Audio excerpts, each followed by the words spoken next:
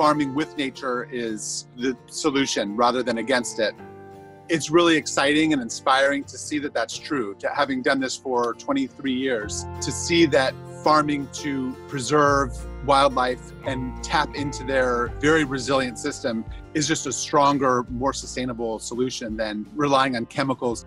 Many years ago, we set up a bunch of barn owl boxes throughout the vineyard, and they were immediately occupied with barn owls. So they fly around the vineyard at night patrolling to get rid of rodent pests that we don't want. We estimate that a single pair and their young can consume upwards of 200 pounds of rodents in a single year, and this would equate to over 3,000 individual rodents. I didn't know how close the barn owls would nest to each other and tolerate other pairs. We've seen a single alfalfa field lined with 6 active nest boxes at a single time, and some of these boxes were only about 100 meters apart from each other. If you build it, they will come. We also have bluebird boxes that are all occupied with bluebirds or some type of birds. We also plant lots of flowering plants. Behind me, you can see our insectary garden, but also we plant cover crop in the vineyards. Some of them are specifically designed to attract beneficial insects. Those insects feed on vineyard pests, but they're also a food source for birds, so it kind of creates this system where there's always something available for the things we want to keep around. When farmers support birds with natural habitat, nest boxes, and raptor perches, they really get a 24-hour period coverage of natural pest control.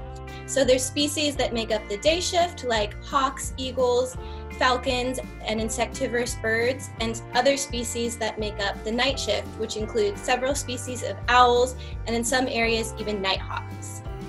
One way to start would be to plant hedgerows. Wherever you have wasted or dead space, like right along your fence line, if you can plant a hedgerow, you're creating this great habitat, and it creates this corridor where wildlife can move from one plant to the next unimpeded. Then you're creating this system within your land, within your vineyard.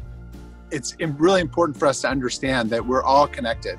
We're connected to each other, we're connected to the foods we eat, the things that eat the things that we eat. We're all connected. When hawks and owls hunt in areas where rodenticides are applied, they're at risk for secondary poisoning if they consume these poison rodents. Our research has shown that even when rodenticides are only used around buildings like facilities or offices, these compounds still showed up in the blood of about 35% of the hawks we sampled, with juvenile hawks being the most vulnerable. We might have some pests that we don't want. As long as there's a balance, then it's going to work out and we're not going to have any type of catastrophic loss. Good barn owl nest boxes should be designed to properly protect owls from predators, heat stress, and allow for easy cleaning.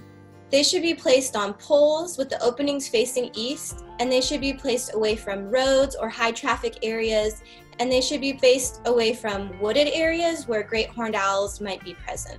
The whole ranch is 340 acres, and we only have 55 acres planted in vineyards. So the rest is this wild land that acts as an alternate food source for beneficial insects and birds, and just creates more habitat for them and creates this more resilient ecosystem. I'm inspired to go to work every day. I get up happy. I don't know if you can hear it, but there's just birds chirping and there's wildlife all around me. My hope is that we can learn how to maintain or increase biodiversity in these working landscapes. That's my hope.